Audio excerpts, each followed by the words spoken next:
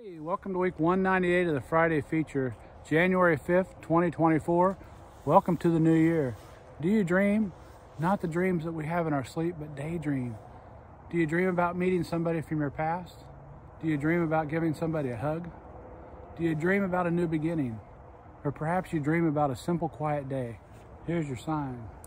Dream. We have to be intentional. If we want something, we have to dream about it. We have to be intentional and then take steps forward to get there. It's hard, it's not easy. But let's dream in 2024 and keep pushing forward.